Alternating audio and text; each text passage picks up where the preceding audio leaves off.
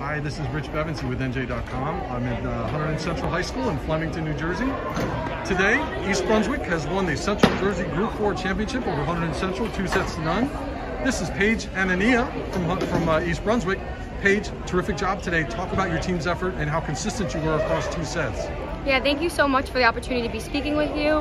My team, all together, we've been striving this whole season to just work and get to the end of this season together and finally make it to states and actually push through for the last game to actually take this dub. We've been working together since we were like freshmen. We've grown so much together. We've played together for so many years, so we've really grown as a team to like really strive to like come for this. And we've just grown so confident and strong as a unit.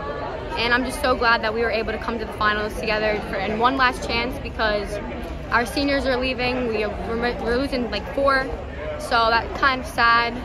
But I hope next year we come out as strong as we did this year. And I'm really happy that we did this together. Thank you very much. Paige, congratulations on the Central Jersey Group 4 Championship. Thank you so and the much. Bears.